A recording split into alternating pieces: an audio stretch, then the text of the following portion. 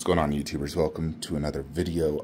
Before we get to the main purpose of the video, just want to let you know Ganondorf has been sold, shipped off to a new home. So I'm going to be returning him down there shortly because, you know, Kratos bust will probably be arriving in a few weeks or whenever, but month likely.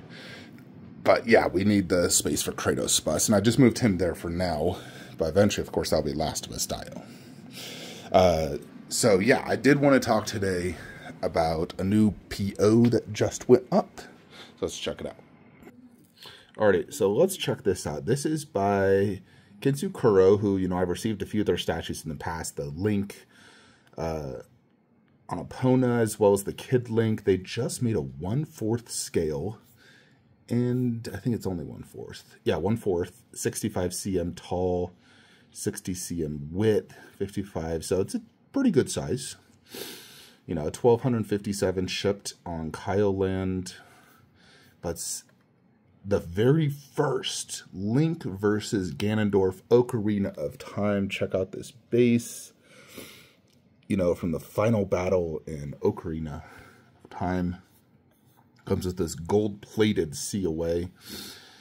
So it's quite an interesting statue. It's obviously very dynamic mid-battle. Ganondorf is trying to punch Link with like a power punch from what it looks like. Base looks pretty cool.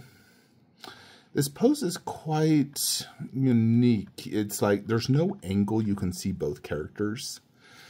Yeah, that Link, I'm not a fan of that face, if I'm brutally honest. This is the first time I'm seeing that face, and I do not like it. The general sculpt looks pretty good. I'd probably change the textures on that green. You know, yeah, that face I do not like. Ganondorf, it's okay. You know, I like Dreams Ganondorf, like, you know, Ocarina of Time Ganondorf better than when I have on PO. Again, these textures should be finer, in my opinion. They're too big. I think they should be finer. And he has kind of electricity coming out of his hands, which, you know, he did use electricity. But here's the problem. So if that's the main look of the statue, you're only getting a side profile of each face, a giant cape, his back and his back. The base is decent. You know, it's like that's the glass from when they were fighting, some of the stuff he was on, and just, I don't know, I don't like the pose choice. You know, there's that light up features you saw. Look at the base, lights up, that's the light off. There's no good angle to view any of these pieces. Like, you look at this angle, you just can't see Link. You can see Ganon much better, but not Link. Like, that's not a bad profile view of Ganondorf. It's just Link you can't see. Like, you're just seeing the back part. The price is decent. You know, I feel like they got the sizing correct of Ganondorf to Link because, you know, Ganondorf is massive compared to Link. I don't like the textures on his cape.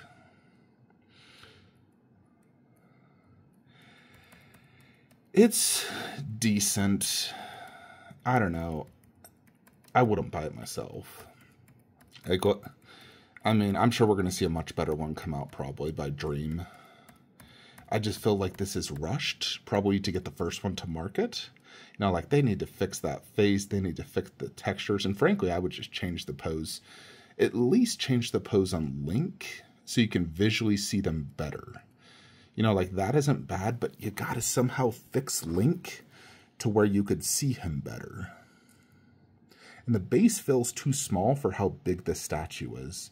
I'd make the base bigger, change Link's pose so you could actually see him. If you know what I mean. You know, because it's just hard to see him. You know, it's like one character's looking down, one's looking up. They're both at weird angles. Yeah, I don't know.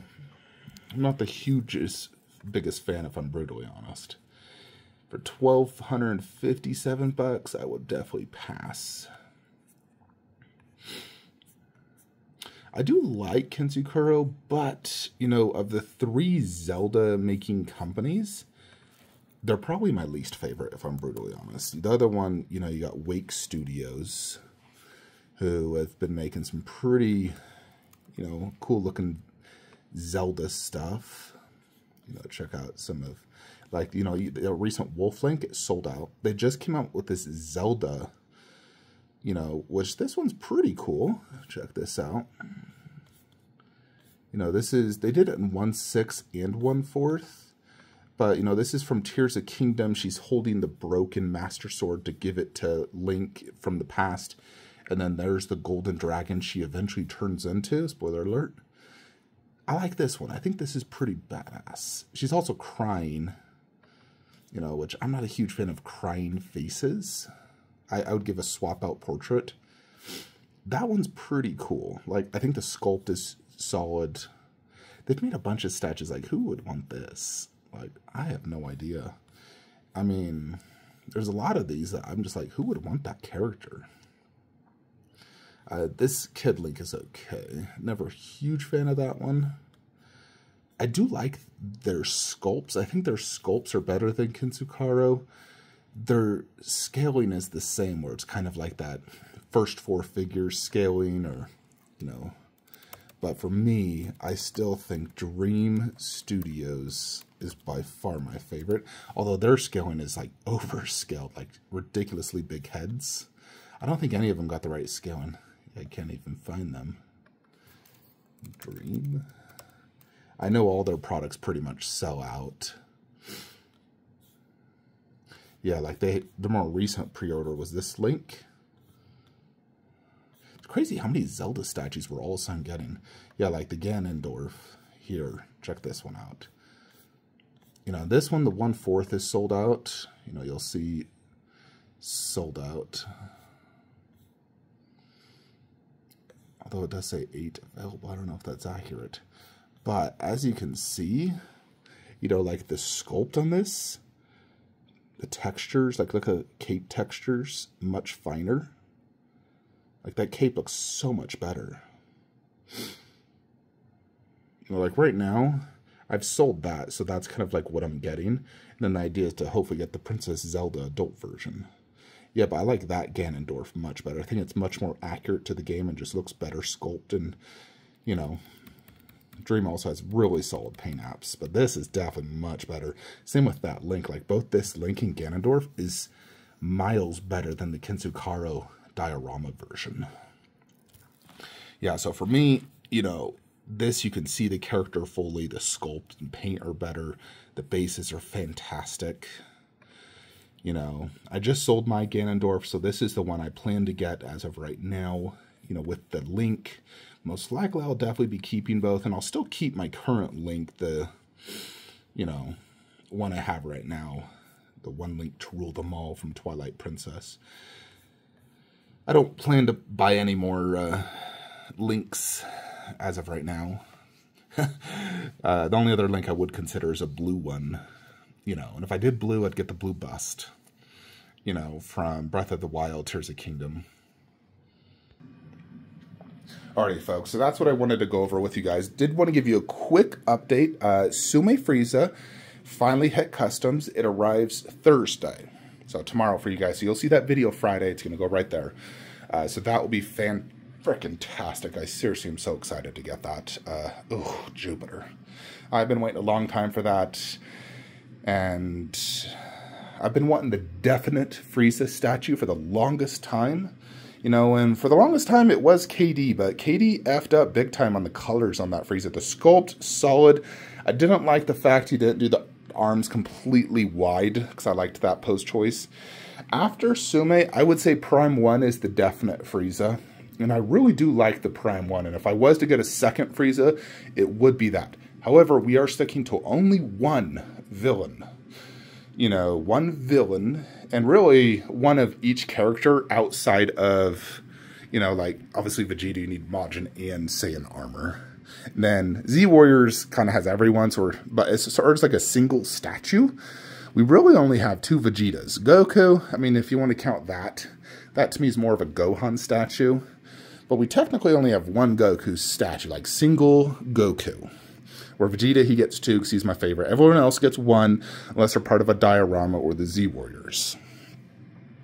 Also, J&D Wonder Woman took, I don't know why, but the distributor that Secret Compass was using, like, you know, he ships directly himself from Colorado, but then he also uses, like, other companies that ship for him. They took forever to ship J&D Wonder Woman, but she's finally arriving today.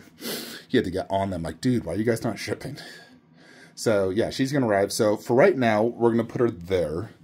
I can't move that until my hand is healed if we want to try this over there and do the J&D girl in Infinity Wall. So I may try that. I'm going to first Photoshop it on my tablet and see how I like it. But for right now, we're going to put it there. We're going to move him there. Although, Resin GK was telling me he's just going to DHL airship my Darkseid bust. So if that's true, we could have it next week. He says it's already shipped. He's waiting on tracking. So Darkseid bust could be arriving next week, along with the Mark 43, which I'm going to try the Mark 43 in a few different spots. One, just behind Captain Marvel, where that Captain helmet is. See how I like it there. Additionally, we can try it here. See if I can somehow move Hulk a little bit to the upper right, him to the left, and put it like behind in the middle. You know, I need to see how big the base is. But that's one option, is right with him. But yeah, so if all goes according to plan, we'll get Darkseid Bust, Mark 43, Sume Frieza, J&D Wonder Woman, all within this month. Those would be all the remaining statues. Of course, Darkseid Bust is one I want the most, then Sume Frieza. Darkseid Bust, I think, is going to be absolutely insane. And I'm very excited for that. You know, after seeing all the photos, I was like, dang, that is sick. So, yeah, very excited to get it. Anyways, folks, that is it. Like, comment, subscribe. Have a great day.